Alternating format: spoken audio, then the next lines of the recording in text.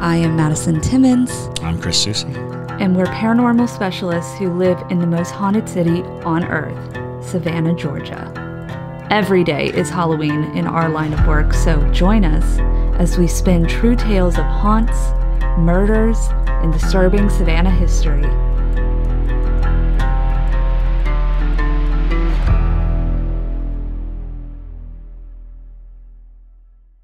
I'm Madison. I'm Chris. And welcome to the most haunted city on earth. Hello and welcome to another episode of the most haunted city on earth. My name is Madison Timmons. I'm Chris Susie. And today we are here with Aubrey. She might seem familiar to some of y'all with us doing the interviews at the Sorrel-Weed House for our series that is coming out soon. So Aubrey is a tour guide here in Savannah, if you're not familiar with that yet. So we are going to be talking about other Savannah ghosts, though, and Aubrey's got some different experiences, too, outside of the Sorrel-Weed House. So you'll definitely get more of your Sorrel-Weed House fix from those other episodes. But Aubrey, would you like to introduce yourself?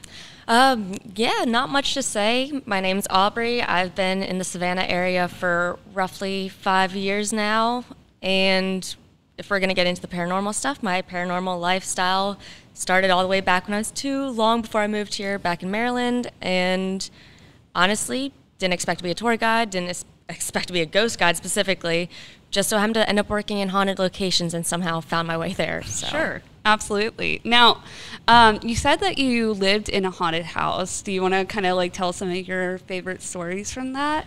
Yeah, so I grew up in the house. I was there from the age of 2 to about 10, and I kind of assumed it was haunted. I'm more of a sensitive, so I'm definitely open to a lot of the spiritual stuff, and I noticed that there was always a kid that would steal my toys, which is expected. You know, I'm young, and there's a kid. Of course he's going to steal my toys. That's what kids do.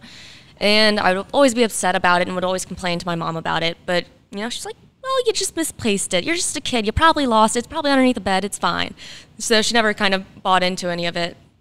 And then, like most kids, I'd go and run with my friends behind the houses in the woods, not thinking about snakes or ticks or anything bad like that. And I had vaguely remembered coming across a cemetery, and it's like, oh, cemetery, back to playing, just kind of disregarded it. But my grandmother still owns the house to this day, and so then I was eventually kind of curious who this kid was. So I went back to visit her, found the cemetery again, and discovered that there was, in fact, one grave for one kid. And what's really interesting is the kid that I kept seeing looked like he was 4 or 5 years old, dressed in like black shorts with a white button-up shirt and black vest. So that would put him at roughly the 1800s I'd put him at. And so found one grave for one kid, died when he was 4 years, 11 months in the late 1880s. Then I was like, well, found out his name's Frank, named him Frank, and he's responded well to it. And since my grandmother still has the house, I still have some of my childhood toys down in the basement for him to play with. Aww. Whatever makes him happy, I'll still visit and say hi. So he's kind of like a long-term dead pen pal at this point, I guess, is the best way to put it. That's awesome. Yeah, no, it's always so interesting to hear people's experiences with their house spirits, especially if they're sensitive to spirits. And it's really sweet that you leave toys for them, because I grew up in a haunted house as well. In Florida, though, which has a whole different realm of spirits. My spirits in my house were a Native American family that lived on the property, because my family built the house on this big open piece of land. And we realized that it was an area where a tribe had been, because we looked into the history of the land, found that out. My interactions were not like that. My spirits did not take my toys at all, but they would, you know, wake me up by like grabbing my shoulders and shaking me, and like, you know, usually when they were in a panic of some sort, for whatever reason they might be. But did you ever have like kind of any experiences like that where they interacted with you outside of just like taking toys and things like that? Not really. There were actually quite a few spirits on the property that were spread out through the neighborhood. I found out after doing some research that apparently the neighborhood was initially back in the mid-1800s apple orchard plantation. Oh. And so there were some other spirits. Some of them weren't as friendly. there was one that I kind of dubbed him as the slave master because I'm pretty sure that's what he did. And he's, as I'm sure you can imagine, not the nicest guy. And so usually Frank and I would just kind of hide out in my room and kind of did like the buddy system anywhere we went. So he'd like share the bed with me, and if Slave Master was around, we'd try to avoid that room at all costs. So that was the extent of it. Slave Masters never actually like physically harm me or anything, but you would just get that really uneasy of, he doesn't like me, I don't like him, I don't want to be near this area, I want to get out. Well, absolutely. I mean, that's a very fair assessment. And I think people tend to forget that sometimes intelligent hauntings, can be an unkind spirit because they were unkind in their life, but not be demonic or, malevolent. They're just a bad person because we do tend to also separate the two where like we like to almost forget that this was a human being at some point, and not all humans were good people. So, Oh yeah. I mean, there are plenty of people you encounter in daily living where you're like, that guy creeps me out, or that person has a bad, energy about them. So yeah, it would absolutely transfer into death, especially somebody who lived by fear. If you were in that position, your whole existence was about being cruel and instilling fear so that you would have authority. Yeah, definitely. Now, is there like a certain ghost experience that you had that like was like one that really stood out to you, or like what was like your first ghost experience? Oh gosh, I don't really remember my first. Again, as soon as I moved into the house at 2 years old, and right off the bat when I met Frank, I started having stuff happen by way of playing with him. The only, I think, main thing that really stood out for my childhood was I had gone on a family trip to Italy, and we were staying in an 800-year-old villa. Surprise, surprise, of course it's haunted. And of course, I'm there with my family, so they don't listen to anything I have to say about that stuff because it's just all in my head. It's just an imaginary friend.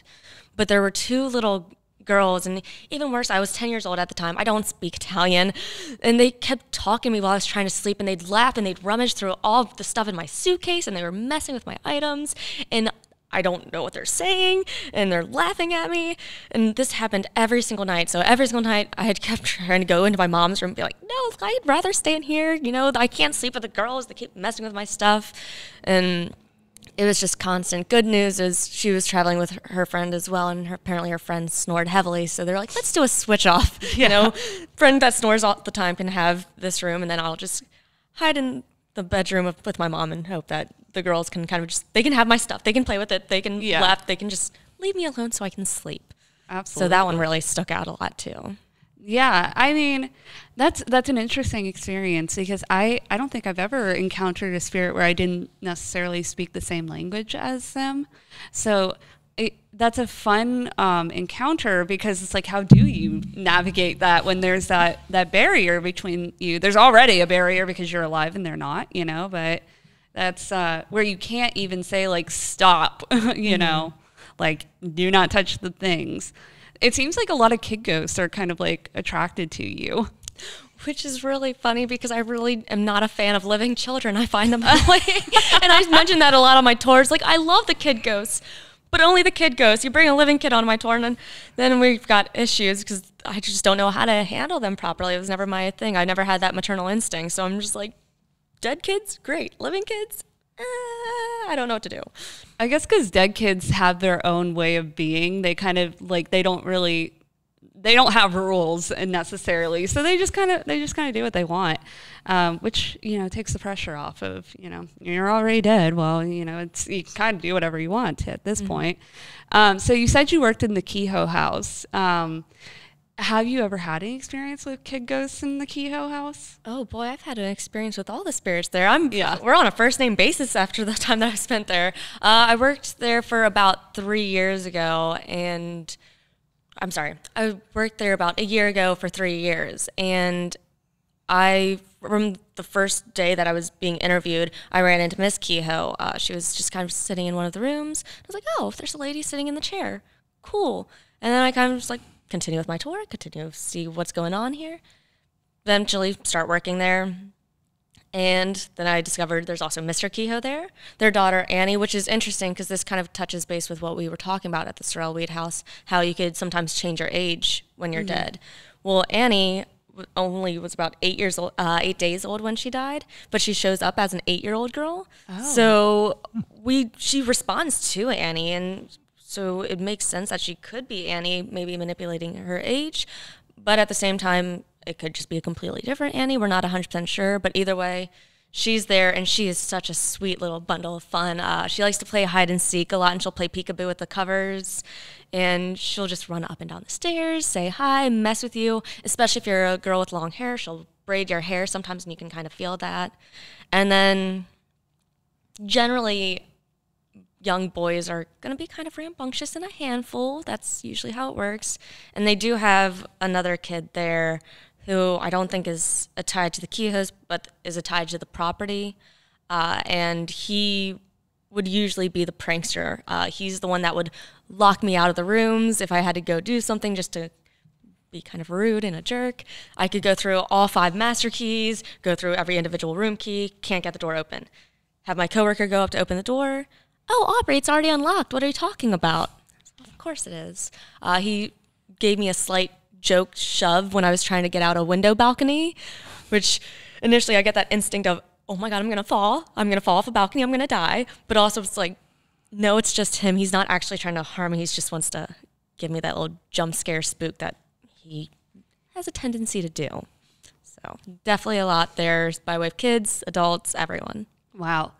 Yeah, because it's funny because the Kehoe House, for those of you listening who are not super familiar with the Kehoe House, it's an adults-only like hotel. So it's so ironic that there are so many kid ghosts, but there's also like a lot of misinformation with the stories of the Kehoe house because of the twins dying in the fireplace. Fireplace. What a horrible horrible right. So basically how the story goes was that the twin boys, they liked playing hide and seek, which I mean is common for kids obviously, but they would often hide in the fireplace. And one night Miss Kehoe set a fire in the fireplace at the main floor or whatever it was, and because the fireplaces are all in one chimney, the kids ended up burning alive because of the fire down below them. And so their dad essentially unknowingly murdered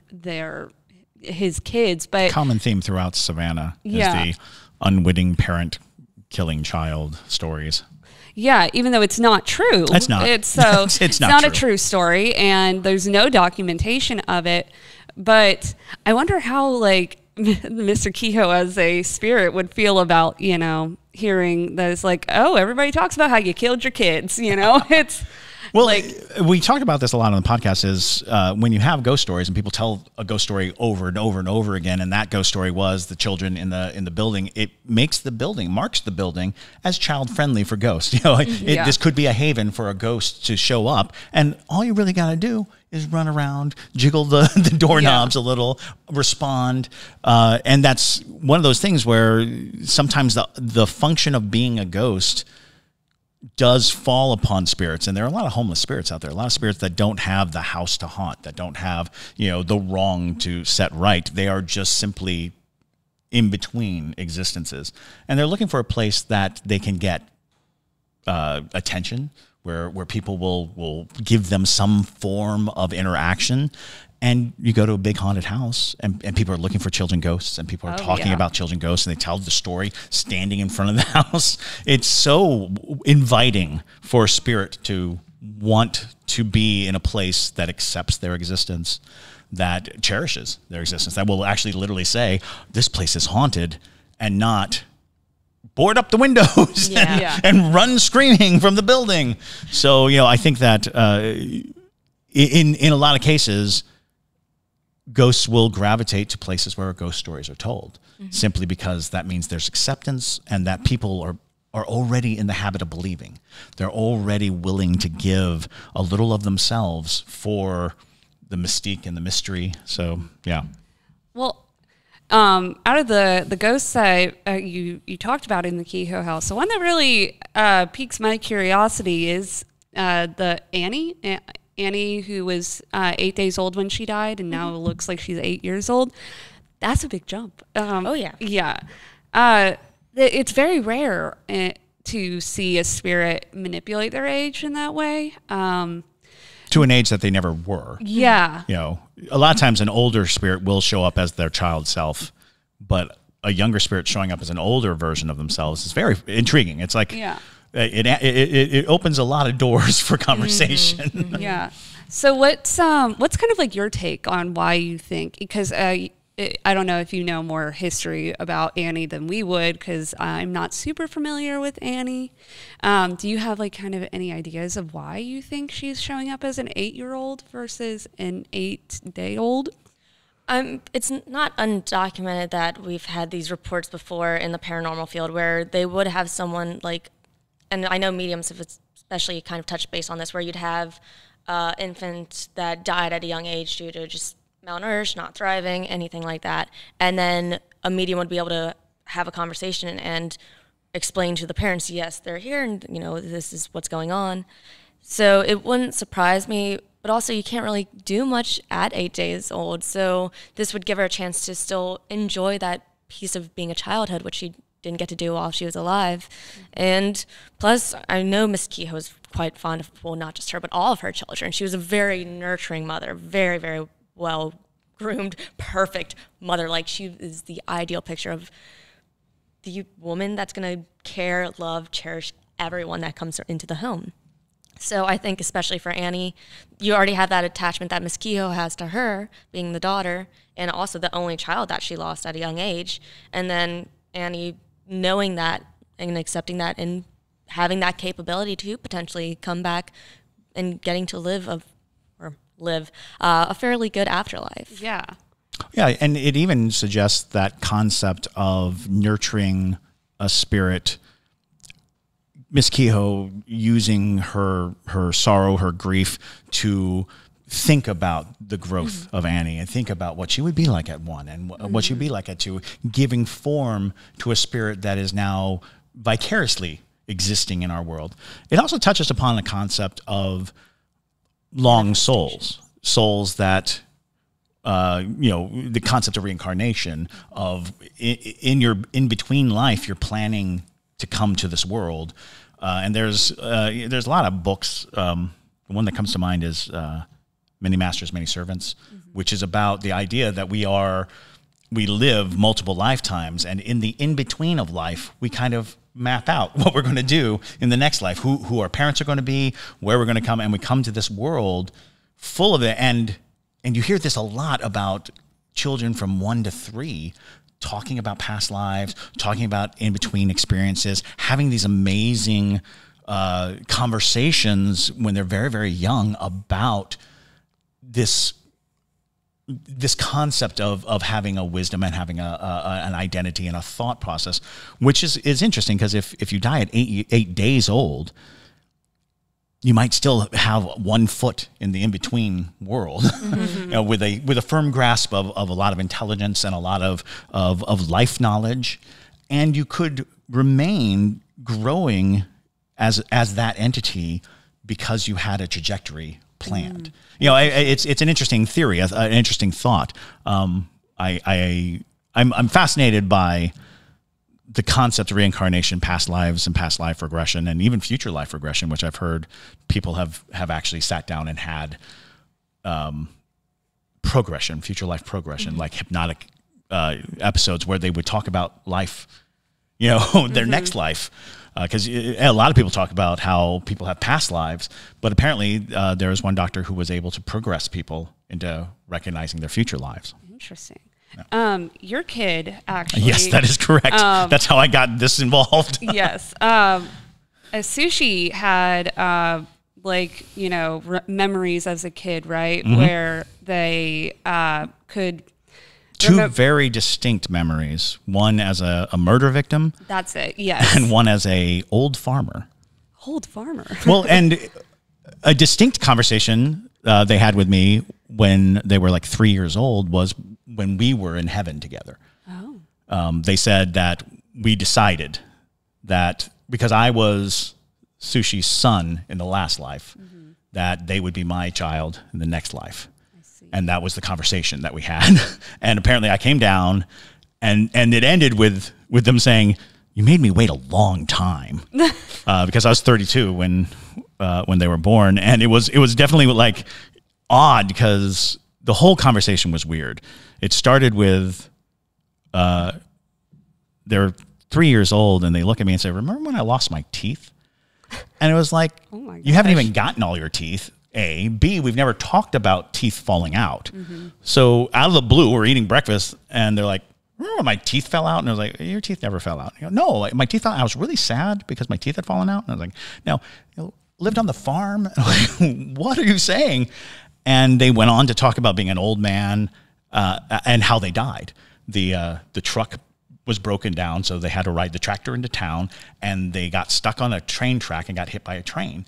And that whole story unfolded 3 years old, and none of that made sense. Not knowing that trucks break down, even like knowing that language, it's like, where are you getting this? What are they teaching you at daycare? and so it was just such a peculiar thing. But I at that point, that's actually when I picked up Many Masters, Many Servants. When I started really looking into this concept, because they kind of suggested that we were at a train station, and I rode a train back to Earth. And then they rode a train to their mother's belly. And it was like we're at the train station going, so what about this life? And and they were like, well, I'll be your kid. And I'm like, oh, okay. And I got on the train and then I apparently wasted 32 years. Without them. And they came back and like, geez. And the other past life was like, what, they were a victim of Albert Fish? That is correct. Yeah. It was very disturbing. And JT's I felt... face just dropped. I felt so guilty because... So here's this story. Yep. Again, this is around the same time, 3 years old-ish. We were playing in their bedroom, and they say they took Albert to jail in an ambulance. And out of the blue, they took Albert to jail in an ambulance, and I don't know what they're saying. I'm like, oh, what? Who is Albert, and why is he going to jail, and why in an ambulance? And they said, oh, he's a bad man. He's such a bad man. And I was like, who is Albert? And they go on to say, so the next phrases were, he hurt me real bad.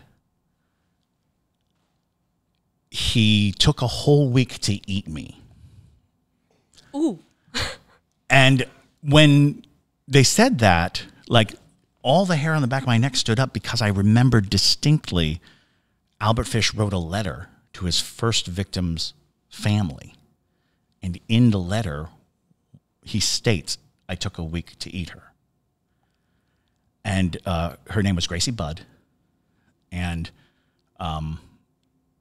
Gracie Budd, the picture of Gracie Budd that they had looked exactly like Sushi. It was eerie and strange and terrifying. And then Sushi says, I stayed because I didn't want any of the other kids to be alone, stating that they were a ghost at the shack where Albert Fish killed multiple children. And it's just like, all of it was terrible. And I like put a cork on the conversation. Yeah. I was like, we're not going to talk about this. This is going to be the last time we talk about it. And I let years and years go by. I think when they were 7 years old, I kind of like, do you remember when you said you were a farmer? And they were like, what? It's like, okay, I'm just checking. Just seeing if you remember having this conversation. I'm like, no. I'm like, okay. But yeah, that was a terribly disturbing series of events. And my fear was that they inherited it because I was a little bit of a serial killer junkie. And I had read, all the books and the stories. And I was invested in those stories. And I worried that somehow it genetically passed. And the rDNA, the RNA passage of knowledge. And they were privy to it. But yeah, it was compelling and frightening. that just like gave me chills when you said it took me a week to eat her. Oh, it shocked me it to the core. Not to mention one time I was playing with a puppet around the same time, and I bonked the puppet on the head to make it pass out, and Sushi, again, I think this was even like 2.5 years old, where she had a kitchen playset and grabbed a kitchen knife, went behind the puppet and pulled the knife across the throat of the puppet and said, "That's how you kill it." Oh. And I was like, okay, we're not going to play this anymore. Because I was like, I didn't kill the puppet. They were very sure that killing was a big part of everything. I had to argue for a long time that Pokemon are not being killed when their eyes go squiggly. I was like, no, I think they're just being knocked out. No, they're dying. That's how you catch a Pokemon. You kill it. And I'm like, okay, creepy child. We are not going to kill cute little animals, right? We're not. That's not what we want to do. We don't feel like killing cute little animals, right? But yeah, it was that was a bizarrely harrowing time. Yeah, Aubrey's like, what did I agree to come on to? I'm just thinking, oh my God, I can't watch Pokemon again. They're not dead. Are you sure? Because now I have to question everything about my life decisions It is a problem because the argument was pretty sound. The argument went on, well, they turn into spirits so they can fit into the ball. At which point I was like, I don't actually have an explanation why they fit into the ball. Yeah. And it's like, well, it's because they're dead and they turn into ghosts and the ghosts go into the ball. I'm like, yes, but no. The balls are special. They're magic. Yes. Well, I mean, interest in like things of that morbidity, I think, is just human nature for sure.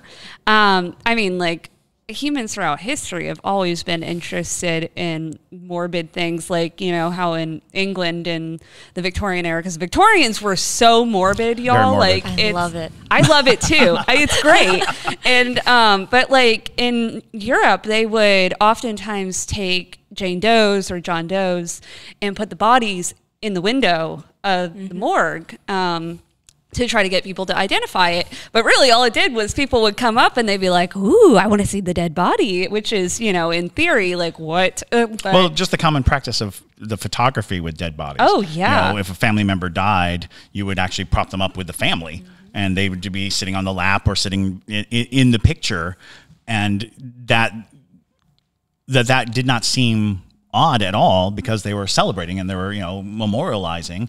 But when you look back at it, you're like, oh, all those people are just kind of hanging off of that dead person, and it's kind of creeping me out now. I mean, I can't say anything because I've got it doesn't seem as creepy if I've got to think about it, but I've got the ashes of various pets in here, so I got dead bodies chilling on my neck, technically, if you really want to think about it. True. So. Well, and that's just it. The way we memorialize the dead has gone through so many changes. Mm-hmm. I love the idea of turning the ash of a loved one into a diamond. Oh, yeah. That compression into a diamond. I'm like, that's amazing. That's beautiful. Well, and especially now, I feel like we're almost taking back some of the stuff from the Victorians, where we are creating something out of our loved ones or our familiars, where there's people who actually will take blood from past loved ones and make rings out of it, and so that you can have something that was literally pumping through your loved one's body, and it feels very attached.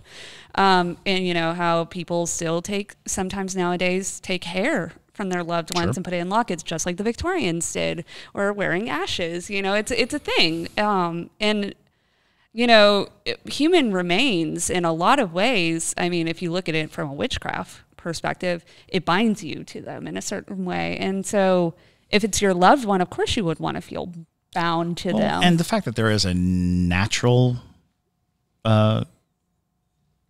force that handles the dead, and we've totally disregarded it. We pump the body full of chemicals. We preserve it. We cover it in wax, and we reconstruct it, and then we put it in a box that is hermetically sealed. And it's like, I think we're supposed to feed the grass, or I think we're supposed to re-enter the system. And those practices are all about our fear of death, our fear of decay, our fear of losing life, which I think is coming back with a backlash with all the paranormal experiences that people are having is how long can you pretend death isn't a thing before death really makes you aware of itself, before all these bodies who have, been filled with formaldehyde are saying, hey, I should have been gone by now. My body should have dissolved and re-entered, and I should have, but instead, if you dug me up, I'd look pretty good. Yeah. Because I am like a Twinkie now. Oh. Just a Twinkie in the coffin. Hashtag Twinkie in a coffin. God. Oh God, our fans are going to have a field day with that one. But it's true though. Put it on the March list. But I do, I like the idea, though. I heard this from a tour guide when I was in Edinburgh. Why, when a headstone falls and the earth sort of consumes the headstone, it's almost like you're finally returning back to the earth. And I think that's a very beautiful way of thinking about it. Never thought about, people being pumped with preservatives, and how they would look nowadays. Because I do think about, how olden decomposition would work before we had those types of chemicals, but it's fascinating. Also, if it makes you feel better, I just remembered this. When my mom went into labor with me, she had to spend a certain amount of time counting the contractions and stuff. And so she watched the entire series about Ted Bundy while in labor with me. Oh, it explains so much. Oh, it does. It makes a lot of sense. So don't feel like a bad parent for reading up on serial killers so much. Absolutely. She was like, well, that was what was interesting on TV. And so, we watched Ted Bundy. And I was like, sounds about right. It's on brand. Do you have a favorite ghost story not set in a place, like a favorite ghost story just in general? God, a favorite ghost story in general? Not really. Interesting. No. Honestly, I think the paranormal has just always been so normal in my life that I don't think too much of it. Nothing stands out, right? Because when I talk to my guests at the tours, and they're like, well, explain something that happened to you, and I'll explain something. They're like, oh, I'd be running, and I'm just sitting there, I was like, it was a Tuesday. Yeah, this is normal. So honestly, no. I don't even really focus too much on the events that occur. I'm more focused on the spirits as people. And it's like, well, let me tell you about this guy that I met that was walking down the street 3 weeks ago, and how he died, and why he's just sitting on the side of the road for. Is he wearing a purple shirt? No, he wasn't wearing a purple shirt. No. We have a mystery. we do have a mystery about a spirit I saw a couple days ago in what is that, Troop Square? Yeah, just a random dude, and an African American guy in a purple shirt. Just random, but okay. It is what it is. We're trying to figure out. Oh, we're like, who could he have been? But it's. But I totally get where you're coming from. With it feels normal because people have always questioned me with why I don't freak out when I see ghosts, and I'm just like, well, it's just a ghost. It's just a person. Yeah. It's like seeing anyone else on the street. Absolutely, and that was how when JT and I were on FaceTime and he saw the little boy in the Davenport house and he was panicking and he's like, oh my God, my wife is in the house by herself with this ghost and I don't understand it. And I was like, it's all good. It's all good. I'm going to go back downstairs. I'm going to eat my Cheetos and I'm going to just chill. It seems like when you have enough experiences, it's a part of life, it's a part of it. I feel like people who are sensitive, including how I feel, it just is what it is. Mm-hmm. They're just there. They're just chilling. They're just vibing. Sometimes they're not. They're sometimes, very crazy, rambunctious. But now, do you have what was your first experience with a spirit in Savannah? I always like to hear people's first Savannah ghost experience. Oh, goodness gracious. Let's see. Well, as soon as you get to the bridge, you've got the people that have jumped off for suicide. Oh, yeah. But I haven't had a chance to actually stop to talk to any of them. Plus, sometimes they're there, sometimes they're not. It's kind of a hit or miss. Which just sounds kind of funny in a very bad way. And then when I actually got into town, technically I was here mainly for visiting purposes because I I live in South Carolina, and I work out on Hilton Head at the time. And first time at Gray Face, there was that little boy with blonde hair. And then I meant to bring him a car, and I never did. But I always say hi if that counts for anything. Oh, whenever yeah. I stop by. There's a creepy, I think it's like now an apartment complex building out by City Market. Won't even step onto that property. Will not step on that sidewalk. I'll cross the street to avoid that because there's something bad in there, and I don't know what it is. But it will stare at you through the windows, which really creeps me out. So that's a big no, and I'll avoid that. There's the lady in blue that's out on Madison Square, and she just attended the church that's there all the time. And then that's where she got married to her husband, so she was familiar with the church for that. And then her husband died, and that's where they had the service. And then she died, that's where they had service. So she always stops by the church, like on a daily basis, like a constant routine for her. And then there's the people at Davenport House that I frequently see sitting in the courtyard. When I used to work at Kehoe, and I'd have to walk by. I could go on and on.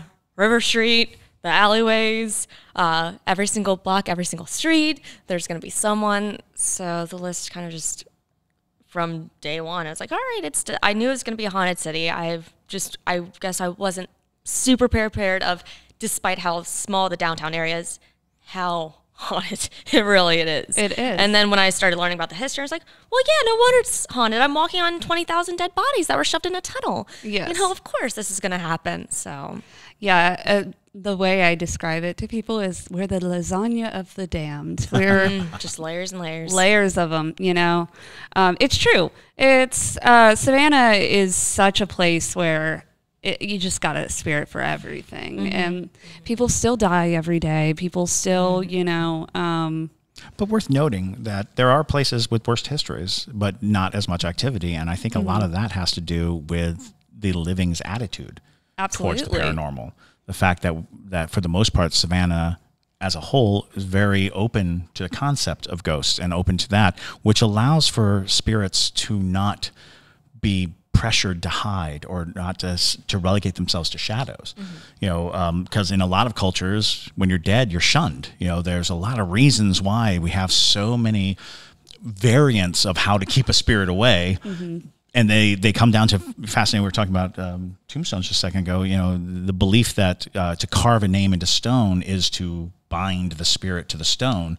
So that's where they belong. You can go home. It's like they're stuck to the stone. And when a stone falls over, that's a common belief. If a stone falls over, it means the spirit has released itself from its bond to the stone. But one of the most intriguing ones was a spirit will last as long as their name is legible on the stone. And they're trying to give you as much time to settle affairs and not bug anybody before the legibility on the stone is gone and the spirit is no longer tethered. Absolutely. We definitely are a town that really loves our ghosts. Embraces it, yeah. Yeah, because, even in Midnight in the Garden of Good and Evil, there's like a quote from it. I don't know the exact quote, but it goes along the lines of, to understand Savannians, you have to understand our ghosts. Because we feel a very, very deep attachment to them. And I'm not even a native Savannian, but I feel very attached to these spirits, I think they all just it's almost like they love Savannah so much that they couldn't leave, How could you leave? The living, they'll show up and be like, I'm going to live here. Yeah, exactly. It's the dark charm of the city that makes even the dead want to stick around a little bit longer. Like, especially, I'm like, I would want to live in the Davenport house if I was a ghost. I may do it. You never know. Because I love those ghosts. They're wonderful. The kid ghosts in there are so fun.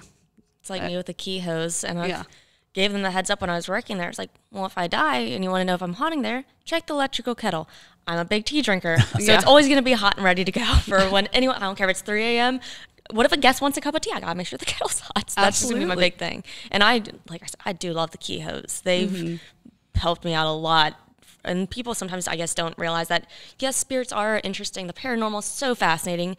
And it's definitely really cool to investigate, check out all that fun stuff.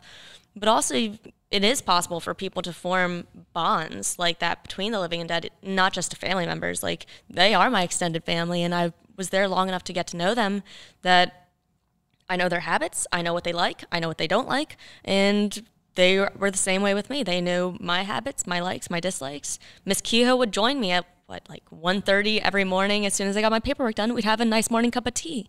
And I knew that she would actually join me for tea, because even though I wouldn't set a teacup out, I'd occasionally hear what sounded like a porcelain saucer land on the glass coffee table. So I could hear that being put down. It's like, okay, she's here enjoying the teacup with me. That's so cute. I love that. I love that idea.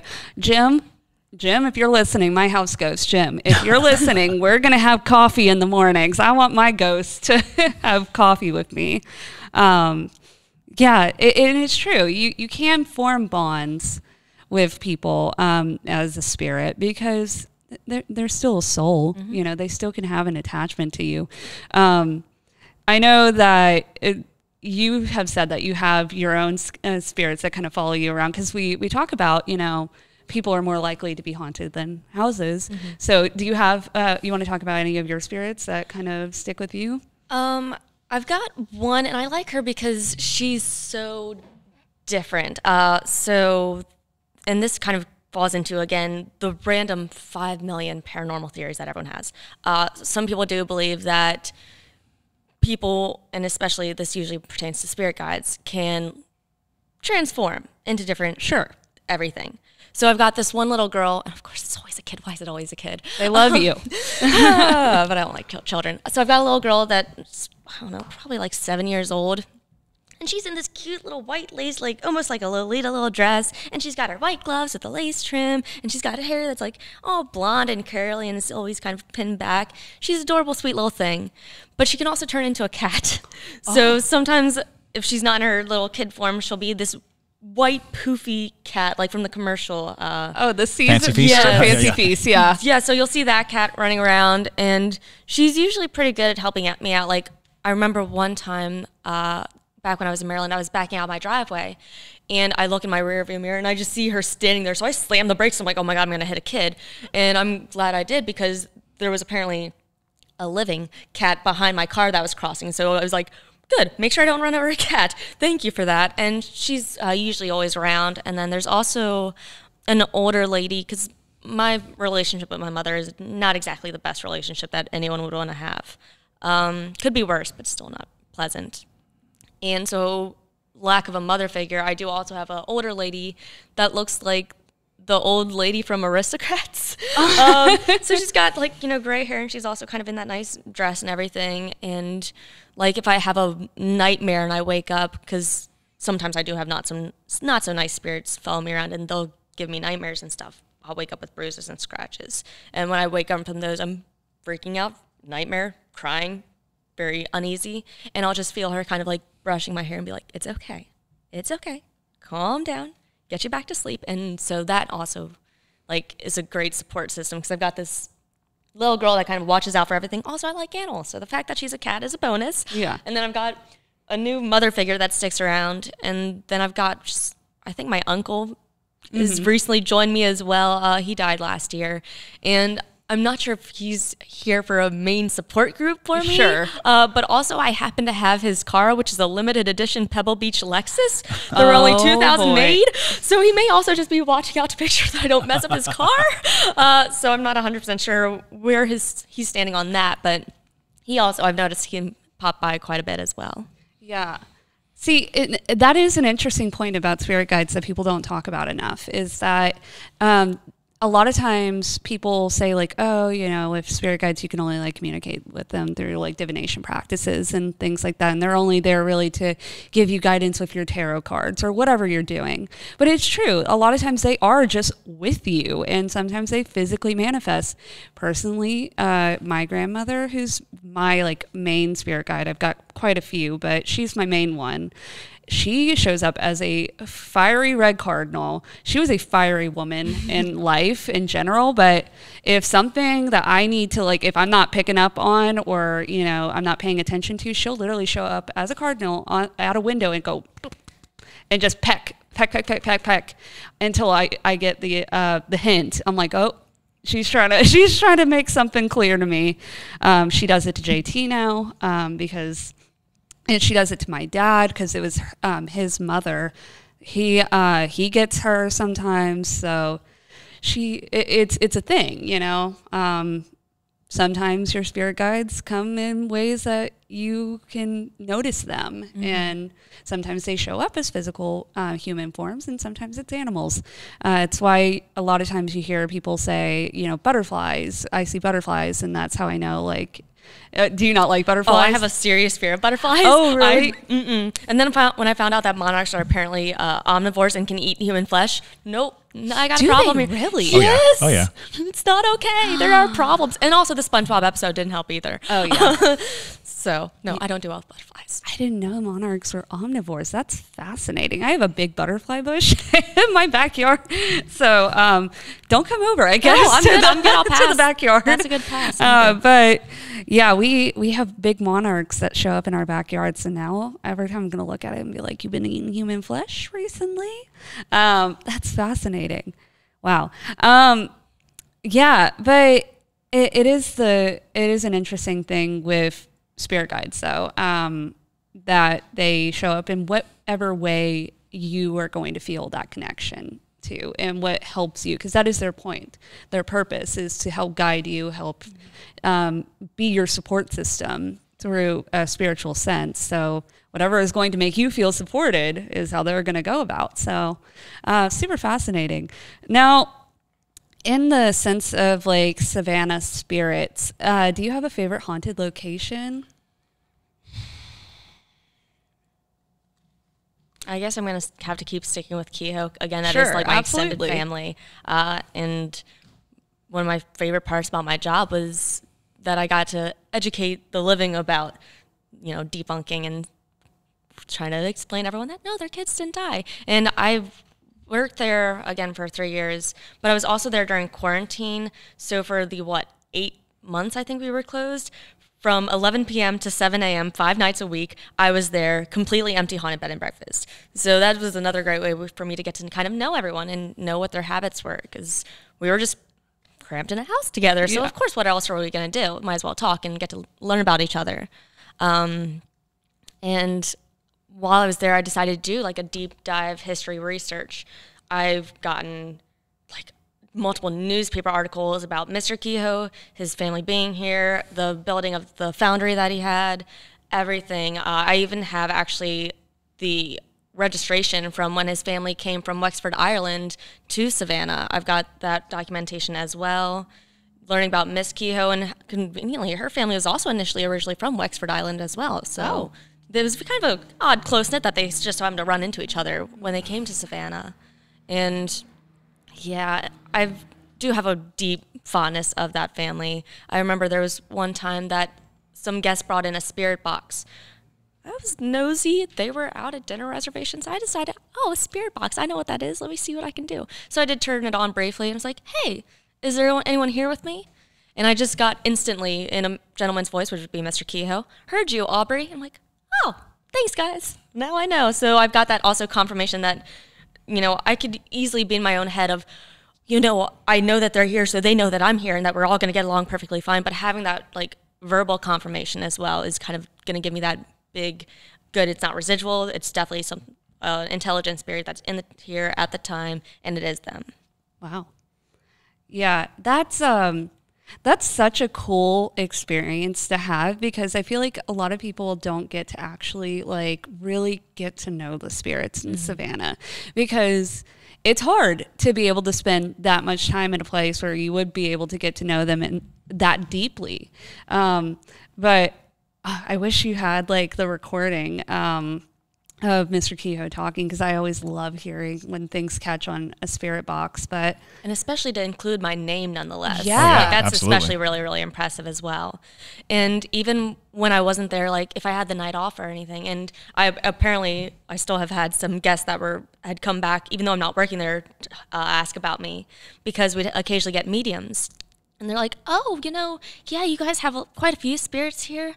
Oh, there's one other girl. Yeah, the one that they really like. There's a girl here that brings toys for everyone to play with. She works the night shift. Oh, and they mentioned me. And it's like, yeah, that's her.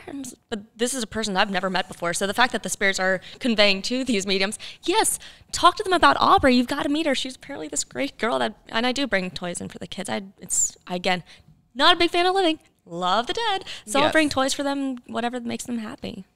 Yeah, well, that's a great way to honor them too, you know. And that's why we leave things on headstones and why we leave offerings for ancestors and things of that nature, because it's there's, like we've said before, they're still souls. They still, you know, can feel that kindness that you're getting from that sort of thing. So definitely. Now, personally, I would say like one of the creepiest places in Savannah is Wright Square. Have you ever had an experience in Wright Square? Honestly, I haven't had that many. I also don't spend a lot of time there. I'm usually just rushing past for one thing or another. Wright Square Antiques, though, I've had a few experiences there. Oh, yeah. And then, of course, the CVS, most haunted CVS in the United States. Of course, I've had experiences there as well. And then also Olfactory. Those are my 3 most visited locations on Wright Square. Since I do spend more time there, that's mainly where I start to notice anyone or anything that's in the area. Yeah.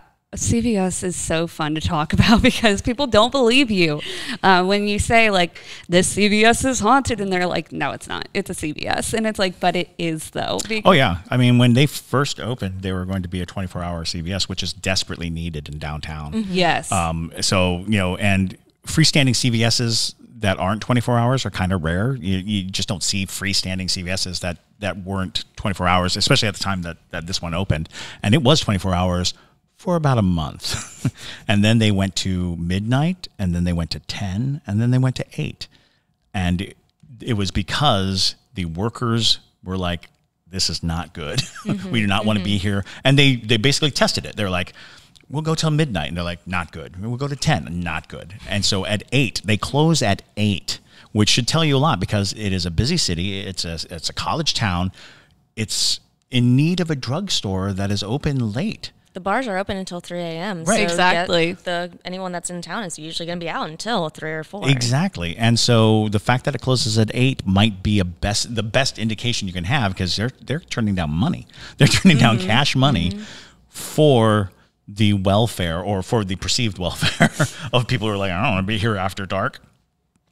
Yeah, because the problem is they couldn't keep employees because things were flying off of shelves. There were, you know... Yeah, supposedly there was security footage from, but corporate was like, lock that down. You know, that is not going out. You're not sharing this. Yeah. You know, it's like, just lock it down. And I almost think it was a bargaining chip in the whole process of changing the hours. Yeah.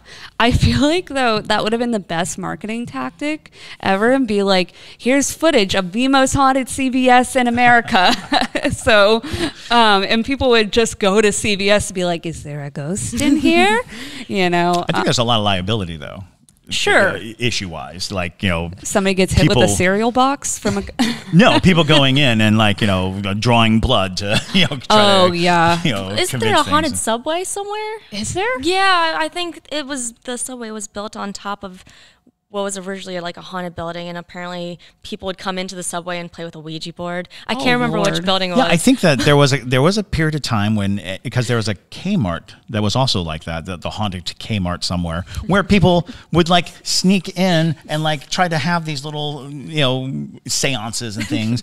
And it's like, calm down. It's still a store. You know, that's when you start making rules. Retail. All right, you can do it, but you got to buy $50 worth of merchandise. There you go. Yes. Sales tactic. If you want to contact the dead, you have to buy your products. That's about it. We sell Ouija boards in aisle 17. The paranormal investigation. So anybody out there who has a haunted retail place, there you go. That's your That's your marketing tactic, is say that you're super haunted and then sell paranormal equipment. I'm just shocked there isn't a paranormal investigation supply store in town, like a really well developed. Because there are some places where you can buy little bits and pieces, but you'd be surprised. Savannah practically, you know, writes its own paranormal check at that point. You should have a store that's like, buy this kit, buy this. Yeah. You know, here's a camera. We've removed all the IR filters. We go at it. Exactly. Well, so many people come here and they want to learn how to paranormal investigate. And people are like, well, where do I get the equipment? I'm like, Amazon. Yeah, Amazon. It's literally, if you didn't know that already, you can literally buy things on Amazon. Create a dropship store to paranormal. Yeah, right. Yeah, because I show some different paranormal investigation tools when I give tours and stuff, and people are like, "Well, where can I buy that? Like, it must be like a very like niche kind of store." I'm like, I literally got these on Amazon. Yeah, that's about it. It's so readily available nowadays, which is great for us because like people like us, because we can say like, oh, I want to go investigate in this cemetery or whatever, and then you can just have your paranormal investigation kit in 2 days, which is super cool. But yeah, have you ever been on a paranormal investigation? Only at the Sorrel-Weed house. However, that is potentially going to change because I had a lady take one of my tours, and apparently she was a tour guide for the Winchester Mansion, which has been on my bucket list for a while now. And thanks to my lovely guests that keep taking my tours, I've been developing a roadmap throughout the U.S. of every single spot I need to stop based on where they're from. But I do currently have a trip set up to go to San Francisco coming up in, I believe, February or March. And I've got Winchester marked down, and I've got Alcatraz marked down. So nice. I am looking into those and potentially seeing what I can do there, just out of curiosity. So I'll see how that goes. Now, obviously, there are limits. As much as I love the paranormal, there are limits to how much I'm willing to do. There are some places I don't feel comfortable going. And if I am to go, limits of how comfortable I feel staying. So that's going to be kind of one of those. I know especially Alcatraz has like a 4-hour, 5-hour tour. And that may just be a tad bit too much for me. And that happens for a lot of sensitive mediums. Sometimes it can just be way too overwhelming because spirits can usually tell, and they're like, oh my God, this person can see me, they can talk to me. And so I don't want to be bombarded with, say, 20 people at a time, because I'm just going to mentally get drained. I'm going to shut down. May or may not need to call the paramedics to get a blood transfusion. I don't know. So just to be on the safe side, I may have to limit it to just a basic 2-hour, but I'll see how it goes, and I'll report back when that time comes around. Absolutely. You should definitely check out Lake Shawnee Abandoned Amusement Park if you ever make it up towards West Virginia, because the kid ghosts would love you.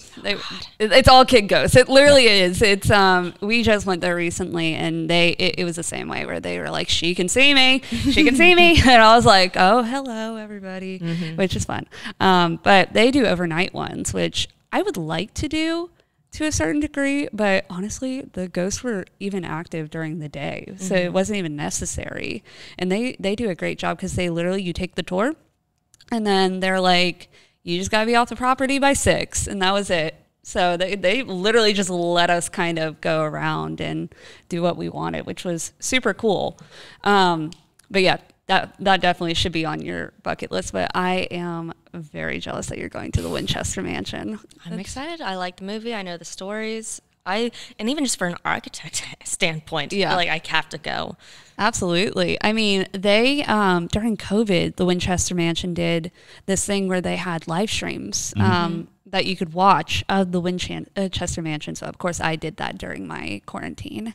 But yeah, we're living in such a technological age. It's shocking that people aren't outfitting a lot of these very famous haunted places with infrared cameras that you can access on 24-hour streams, because it's about, most ghost investigations only last an hour to 4. It's a very concentrated period of time, and then a lot of times ghost hunters walk away being like, well, there's nothing there because I didn't feel it. And it's like, well, you were there for a fraction exactly of its existence, and you were also there, pointedly there to exploit or to find, or a lot of the energy you bring into a ghost investigation is the very energy that spirits might try to stay away from. So it is an interesting thing that if you get the opportunity to be in a place regularly, repeatedly, you are developing a sense of space and energy, and everything around you is kind of conforming to the fact that you're there, and that you're always going to be present there, and they get very attached, and the attachments are not just spiritual, it's environmental. You can really change the environment you're in by being open and being receptive. Absolutely. Yeah. I wonder, in the sense of the Kehoe House, because you spent so much time there, I wonder if you've left a residual haunting there of sorts. Oh, I hope so. Yeah, because we talk about how, like, you know, even the living can haunt places of sorts. So I feel like because you had such a bond with that house, I wouldn't be surprised people are like, oh, there's this new ghost that I've started seeing around the house. Yeah, absolutely. You know? Absolutely.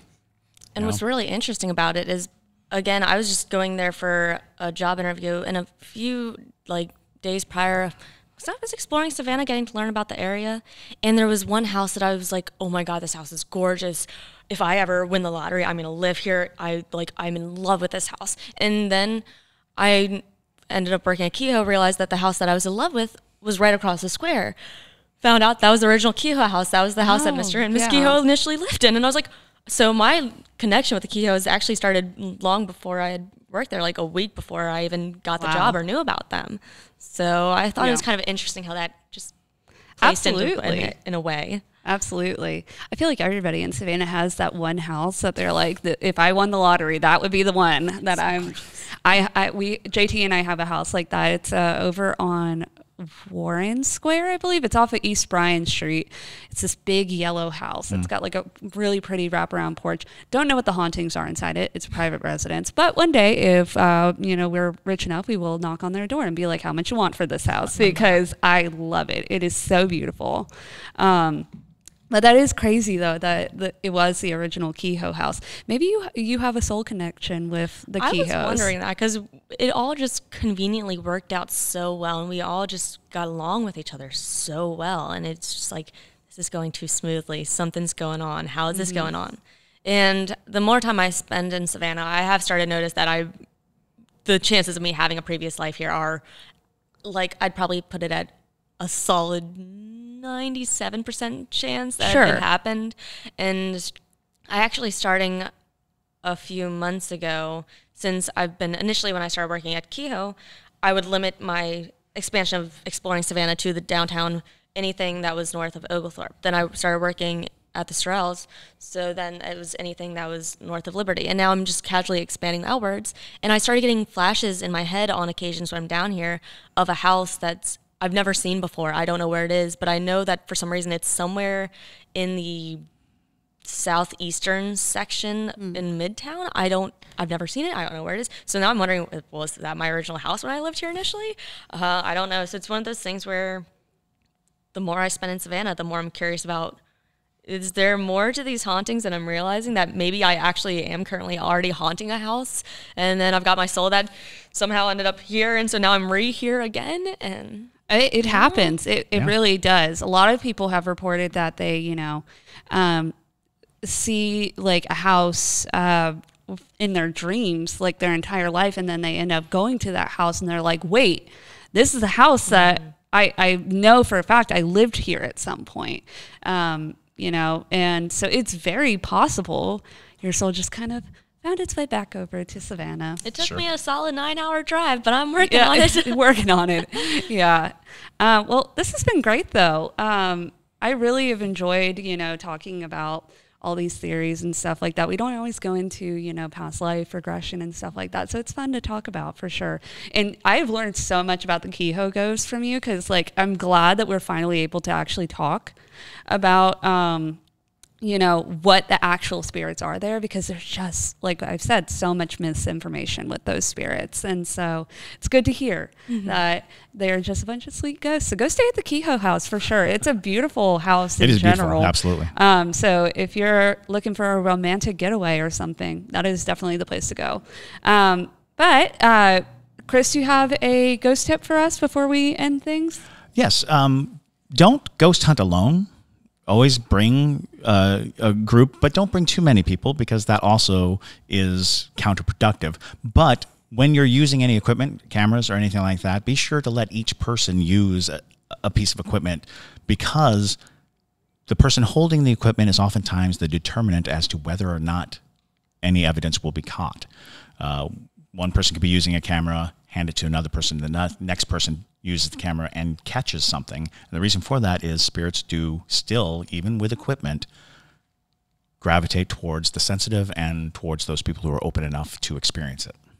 That's a good ghost tip. So, well, awesome. Well, we are, as always, on TikTok. If you want to follow us over there at the Savannah Underground, if you want to become a part of the Parajunkie fam, yes, if you haven't heard, that is our new fan base name. Thanks to Patreon, our patrons have decided that that's what it's going to be. So if you want to get further into that and join our Patreon, you can find us at patreon.com/Savannah Underground.